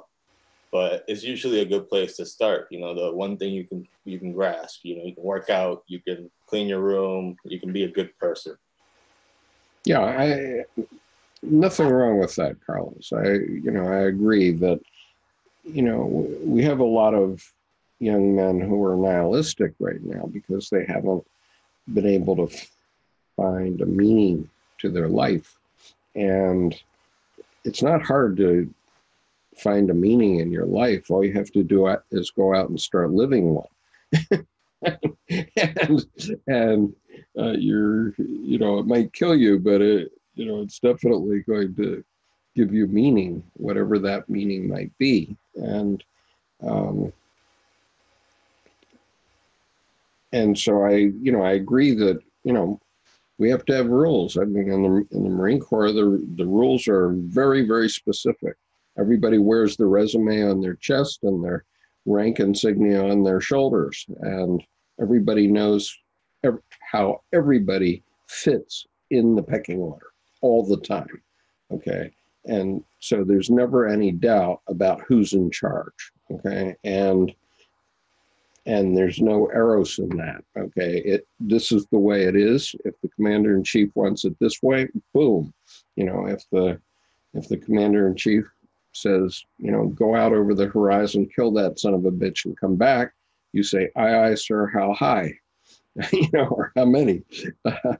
And so that's 100% logos. There's almost no room for divergence from that. However, and almost everybody, Marines would always come to me and say, just tell me what you want done in the mission, and I will do it precisely, but do not involve me in the politics.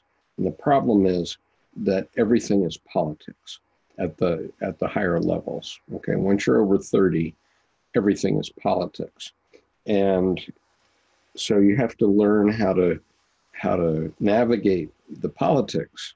And you can be a hero, you can win yourself a Medal of Honor when you're 19 or whatever it is, and you're a hero. But until you learn the other side of life, the part that's irrational, you don't have a balanced life. That's what I would say. And so, yes, I mean, logos is very good for people that need structure and direction. My criticism of Dr. Peterson is he prescribes that to everyone without differentiation. Well, and I'd add, personally speaking, that reflecting on environmental issues and getting a wide perspective of different belief systems, and including indigenous people's views, where they see the planet as a living Mother Earth, that makes a lot of sense because, I became a civil engineer, and we were taught, okay, you want a dam, you build a dam, just put it in that river. And in fact, that's what they've done to a lot of rivers. And, today we have impaired salmon fisheries because of it. There's other things that have been done to Mother Earth where if there was more of an Eros perspective, we wouldn't have some of the situations we're dealing with today. That's my opinion. Miles, I thought of you on this, but let me just respond here to one thing. Was Carl Jung intuitive? And how do you make the unconscious conscious? Okay. So Carl Jung was intuitive beyond imagination, and way more intuitive than I am, and I'm in the 99th percentile on the Myers-Briggs, so he was way out there, intuitive as far as I'm concerned. But Miles, I stopped reading one paragraph short, I guess, on Deborah's condition, and I thought of you because I'll just pick it up in the middle of the paragraph where he's talking about how part of her cure was connecting to the collective unconscious. And then what he says is this: what Jung called the collective unconscious, popularly known among primal peoples, was the spirit world. In Deborah's case, the spirit world helped her with its healing powers through her dreams, her love of nature, her creative childhood play with dolls, and in adolescence, through the Native American traditions, where she read Native legends and studied Hopi and Navajo religious practices. In the alternative world supplied by these latter Aboriginal traditions, her own Aboriginal self could relax and feel at home.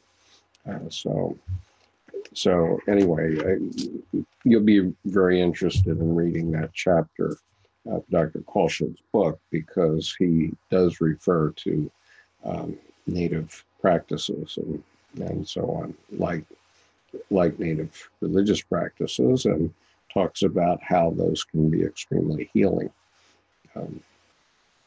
And so Tiffany asks, how do you make the unconscious conscious?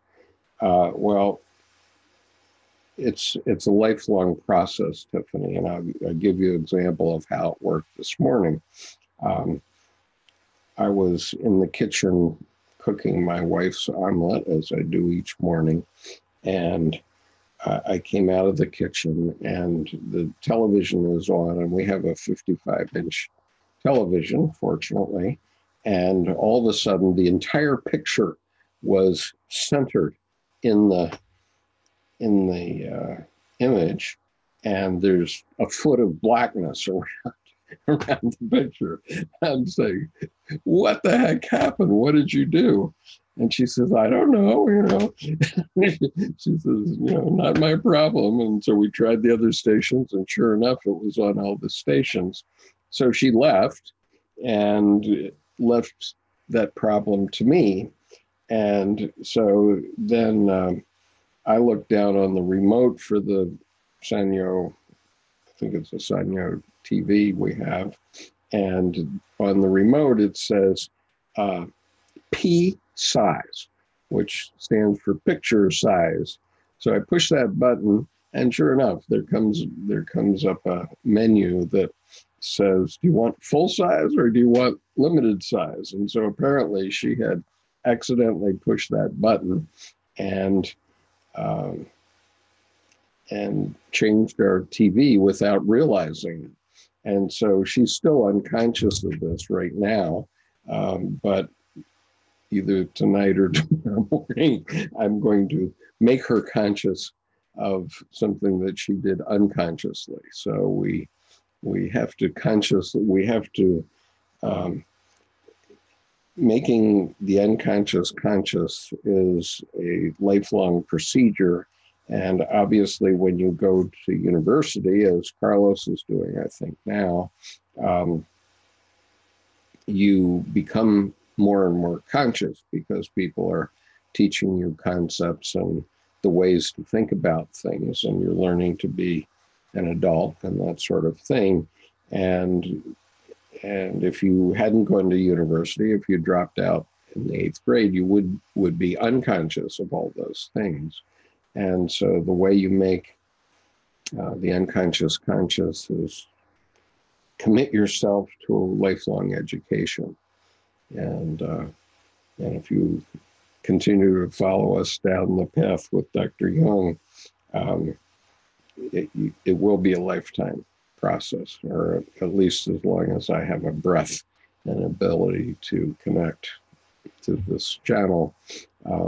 It will continue, because I've been at this for 3 years now, and I haven't even touched the surface, and I haven't even gotten into the Red Book at all yet. And I think most of us are ready for that now. So anyway, I think that's the best I can do for an answer. Other comments on that? I was just wondering if you wanted to share how you vision approaching your first meetup at the church hall that you're planning to possibly rent. How do you see introducing people gently, and I wasn't thinking of doing it gently. Just jump in. You like to talk extemporaneously, so. Well, that's one thing, because then I know I'm talking from the right brain. If I do that, I mean, I used to, when I was in college and law school and so on, I had everything written out. Every speech I ever gave in those years, I wrote out word for word, and I read it word for word, and there was no life in that. And I know that now, looking back on it. And I also know that when I speak extemporaneously, as I do in these sessions, then you're getting the best of my right brain, and the best of myself, as opposed to my ego. If I had written it all out, you'd be getting my ego. And so a mixed emotion, but I'm going to think about it, Jerome and Miles, especially about how to arrange this thing. My idea is that I'm already going to be throwing a bucket of cold water on people, okay? Because I'm not in this talk. I'm not going to mollycoddle any faith tradition. I'm going to say, among other things, when you die, you don't know you're dead. It's only difficult for your family.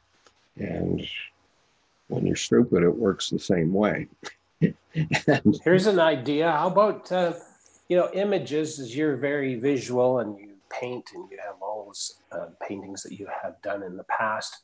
And in addition, the little puffer fish and the mandala, that video segment, just to get people like, wow, where is this coming from? This puffer fish that builds the mandala would be, and then it's like, well, where do we go with that? Yeah, I mean, that's one of the topics that I want to talk about, obviously. And I think that's a good suggestion, Miles. Hit them with the aesthetic type of thing, and you've got to move their current thinking when they walk in back down to where you want to take them, which is where you naturally are when you're extemporaneous. Here's a hot flash. this is Perfect. human related, but this is the earliest human mandala that's been found, Right. and it's um, in Kimberley, Australia, and it is 50,000 years old. Now, the pufferfish that you mentioned, I happen to keep these things on my desktop nowadays. Um, for those who haven't been with us previously, um, for in the 1990s, divers in the Sea of Japan were discovering what they thought were the equivalent of crop circles in the sea, in the inland sea of Japan. And so they were trying to figure out what these mandalas, how they were created. And what they ultimately found is that these mandalas are this. Let me show you. Let's see.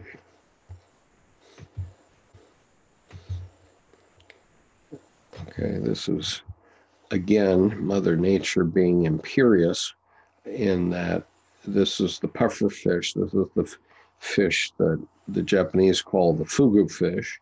And the fugu fish is poisonous to humans. And you can have fugu at a sushi restaurant, provided you have a sushi chef who knows how to remove the liver of this fish before it explodes and with its poison that would kill you.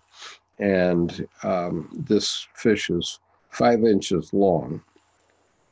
And what it does when it's ready for mating, now we're talking about Mother Nature being imperious again.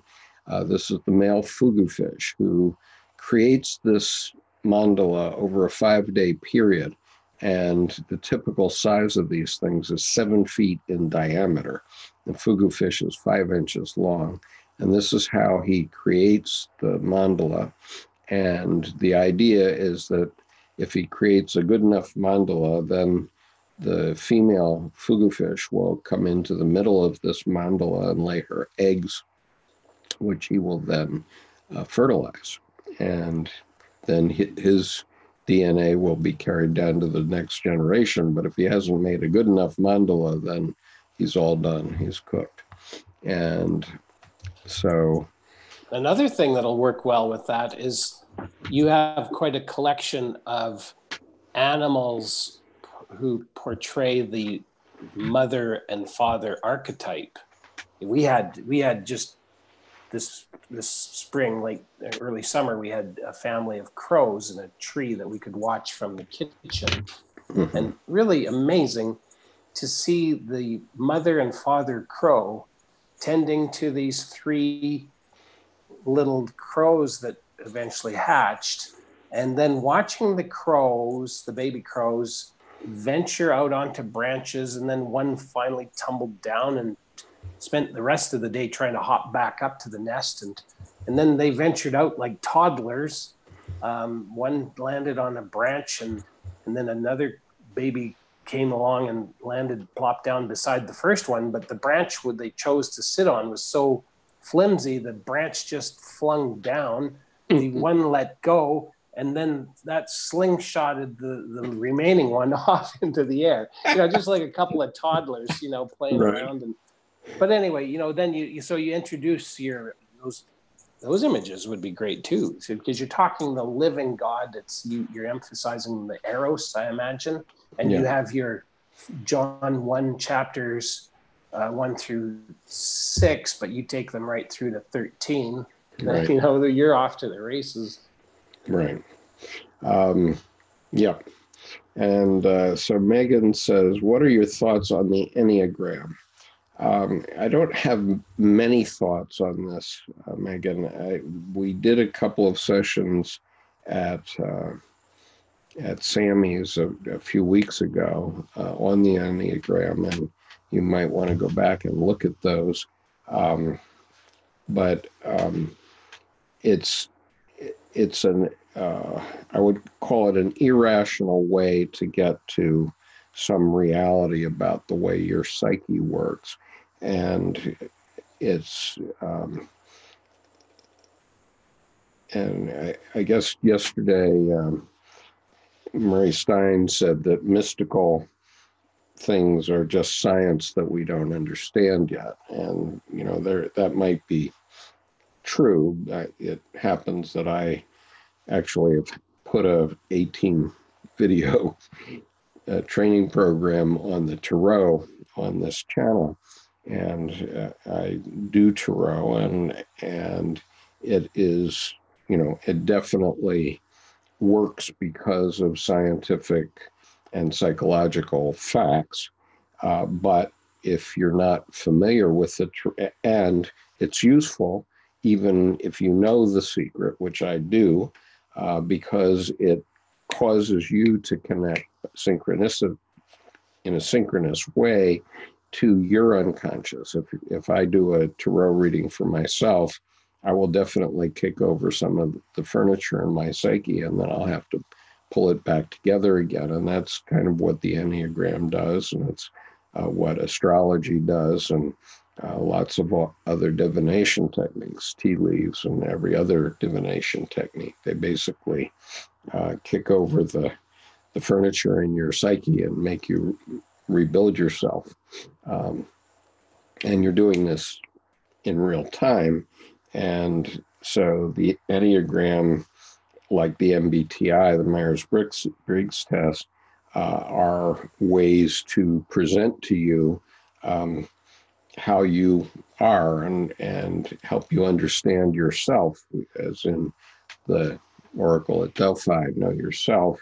I went to the Center for Creative Leadership a number of years ago, about close to 20 years ago, I suppose, but that's in Greensboro, North Carolina. Greensboro. And every selected brigadier general in the Army is required to go to the Center for Creative Leadership. And they have an exercise, simulation that they do called the Looking Glass. That is a two-hour or 2-day simulation, and basically what it does, it's an inbox outbox process where you're operating a company, and at the end of it, then your cohorts have the chance to tell you what they think of you. and so it's called Looking Glass because what they do is they hold this mirror up to you and say, "This is you. You like it?" It's Skiff. I went to that also, the Looking Glass program at the Center for Creative Leadership. So what you say is very true because they hold up the mirror, and your peers or your group that you're with also give feedback, as well as the facilitators, and it can be quite revealing, but you learn from that. Oh, definitely. I mean, the most hilarious ones were there were these two guys that were from a construction company in New Jersey. So they were part of you know what, and so they came in on the first night, and they were drinking at the bar, and they were tough, and they didn't know why they'd been sent to this thing by their boss, and they weren't going to learn anything by this. And boy, at the end of this program, just 5 days later, they were totally different men, incredibly. I mean, they were incredibly arrogant when they came in, and they were definitely opened up, eviscerated, and then had to rebuild themselves at the end of it because of that. And did you have any similar experiences, Jerome, there? Yeah, well, actually, my mentor was one of the founders of this Center for Creative Leadership, who left and formed his own firm. So he taught creative leadership and self-awareness, and that's where you really get into what we would call stripping off the barriers and blocks that you defend yourself with, and you really open yourself up, and you're just down there at the bottom with nothing. You're just vulnerable, and you have that experience of what it's like just to be unencumbered and to actually see the real world as you've seen. Right. For instance, when you did your what was it, the christening, you saw the light in people's eyes and so forth. Yeah, their faces lit up. Yep. Right, that's the experience right there. Sure, there it is. Yeah. Let's see. Sean is here and says, sounds like it translates into human narrative. What do you think about the ego being immortal and it longs for death in a sort of mandala fashion, like the fish? The ego longs for the death because it can never die, maybe. Wow. Just playing off what you said. What I would say is that, according to Dr. Jung, the ego does set as a goal death at some point in your life when you're getting near to the end, and death actually becomes a goal. And we currently have in our immediate friends, the father of one of our close friends who, he just wants to die. He's a medical doctor, as a matter of fact, and he just wants to die.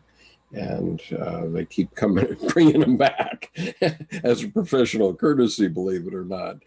And he's not very happy about it. But in terms of the ego being immortal, I would say that you better put that one on the shelf, because what will be immortal is your spirit and your soul expressed through your spirit. And and in order for that to be immortal, it has to be based on the works during your lifetime. Because once you're dead, you're dead. You don't know you're dead, and it's only difficult for your family. And so there is immortality, as we know. We're talking this evening about Dr. Jung's work, and he's been dead for nearly 60 years. And there's no question that the spirit of Jesus Christ is still alive, and that of the Buddha, and that of Alexander Solzhenitsyn, and that of Ludwig van Beethoven, and any number of others that we could name. But is their physical ego still alive? Absolutely not. And did Jesus Christ, did he physically ascend into heaven? Yeah, okay, I'll accept that as a psychic fact. But as a physical fact, it's not. Because, as Dr. Jung said in answer to Job, every religious statement of whatever kind is a statement of the psyche, not a statement of the vices. And so, if it floats your boat to believe, as Paul Vanderklay insists, that Jesus Christ ascended into heaven bodily, physically, and now the Virgin Mary did also. Those are psychic facts, and I accept them as psychic facts. Are they physical facts? No, they're not. Sorry to break anybody's bubble on that, but I'm not going to mollycoddle anyone on this channel. Is that too hard, Miles or Jerome or Carlos? Am I being... Oh, I would just say that the psyche goes on. It doesn't realize that you're dead. Yeah, that's right. Okay, so yeah, in fairness, that you're a psyche having a physical life, not a physical being having a psychic life. There you go. And, Well, and I think, for me, first of all, a plug for the good service lawyers provide, and that is everybody should have a living will, because you never know, no matter how old you are, that you could have an aneurysm and all of a sudden you're incapacitated. And you may actually really wish you could die, but modern technology, like you described your friend, they have these amazing abilities now to bring us back, even though that might not be our intention. So a living will is having somebody knows your wishes, and that they can make decisions in those situations. Anyway, I just shared that because it was a coincidence today that I heard somebody talking about the dangers of not being prepared. Well, I concur with that, although ruefully, because my wife works at Hospice of the Chesapeake, and she insists on living wills everywhere. So she's got living wills fastened to the refrigerator door. That she's got half of the glove compartment of our car filled up with printouts of our living wills, all signed, sealed, and delivered. Okay, so she's like, here's me thinking I've got to get onto this, and there's her. So she's like over the other side. Oh yeah, she's wow. She's got all that covered. I mean, the living. But I think there's some, getting back to psychic facts, though, there's things that I think are psychic facts that we should be concerned about. Like, I have a hard time fathoming that, at any given moment, nuclear war could break out and we'd all be, cooked in short order. Like, that's a psychic fact. I can't really get my head around it, but we should be acting as if it's true. Well, it is true. Yeah, and it's not as if that, and that's another problem I have with Dr. Peterson, because he wants to live as if, because he's over on the logos side, and so he wants to say he lives as if God is real. And the fact is, God is real. God is real. And our capacity to destroy the planet is real too. Absolutely. Even though, I've never witnessed a nuclear blast, but I'll have to trust that nobody doctored all these images and that indeed everything that these people report, So yeah, we have to act as if God is true, and we have to act as if mankind can destroy the planet. We should work on solving not this. As if we have to work as though they can, because they can. And especially in my youth, when I was living in Japan in the early 60s, going to high school there, I would very frequently see survivors from Hiroshima. And so I was actually physically seeing the consequences of nuclear weapons. And those nuclear weapons, as Dr. Jung said in paragraph 950 or 751 of Answer to Job, he said, it wasn't the uranium or the laboratory equipment that created the atom bomb.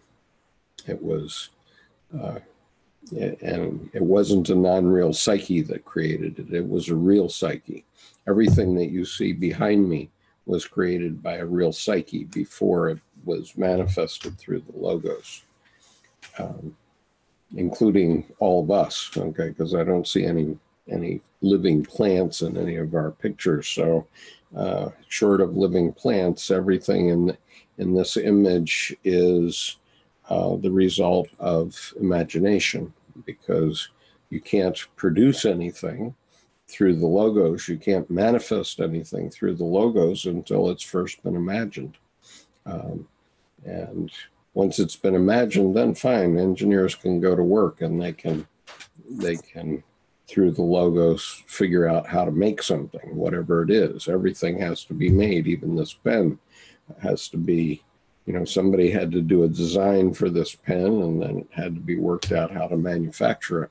And the manufacturing process is huge. I mean, I used to be involved, believe it or not, in automobile weather stripping, and it's just incredible to see what goes into just the plastic and rubber that goes around your windshield and around your movable car windows and so on, that just keeps the rain off you. And you go into a factory where they're doing this, and they're doing it with plastic extrusion equipment and rubber molding, which requires a huge Banbury mixer. It's like 3 stories high and takes up 100 yards of space inside a building, and it's smelly and so on. All these things require, and all those things had to be imagined and produced also through the logos. And that's why the women keep us men around, because we're interested in that. And talking about things being manufactured of great destructive capability, such as nuclear weapons, this fellow Wolfgang Pauli is a fascinating individual, and I don't know very much about him. Have you done many readings or essays related to him? Well, there's a book called Atom and Archetype, which is a sharing of the correspondence between Pauli and Dr. Jung, and that specifically is talking about archetypal things, because beyond that, in psychology and alchemy, there's about a quarter of it is devoted to the dreams of Dr. Pauli's individuation process, including a lot of pictures of it.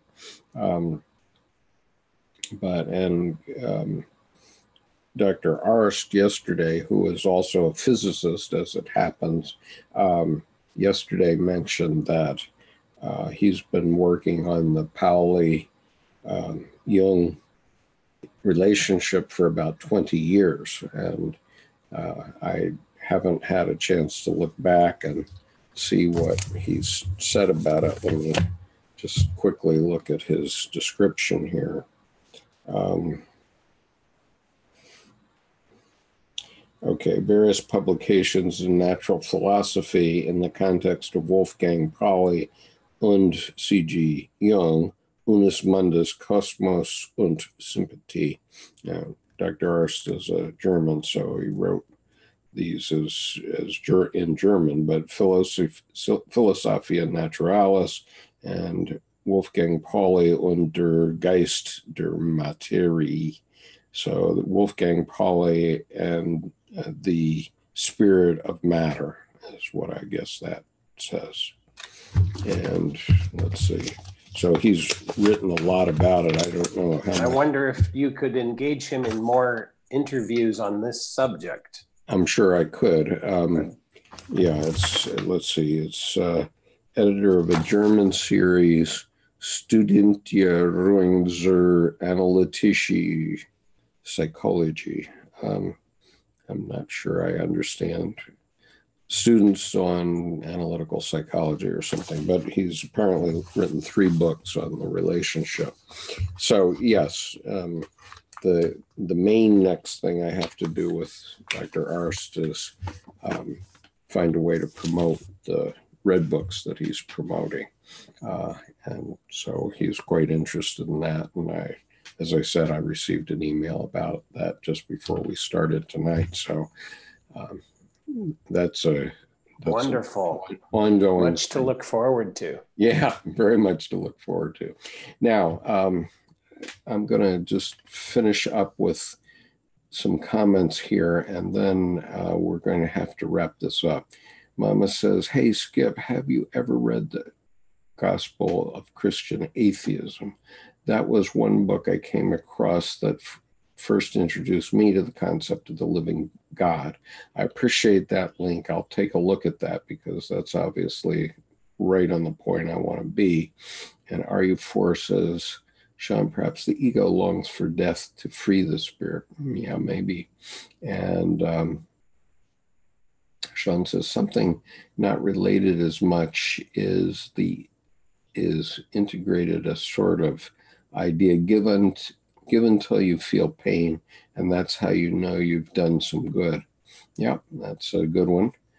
RU4 says, my friend's grandfather committed suicide at 89 because he said life had become too painful physically. I'm sure that can happen. And Mama says, the ego must die to its need to control the spirit if it is to transcend and join in selfhood. I'm sure that's also true, Mama. That's a very good point. Okay, gentlemen, it so happens that this room in which I operate is also the bedroom that I have to share with Lana. So, or I'm not sharing it with Lana, but Lana has to sleep here. So I have to give up this room. And so I have to excuse myself for tonight. So very enjoyable. Thank you. Thank you for being here, and thank all the people on YouTube for all the useful chats we've had this evening. So thanks a lot. Thanks, Skip. Okay, take care. Nice seeing you tonight. Bye-bye.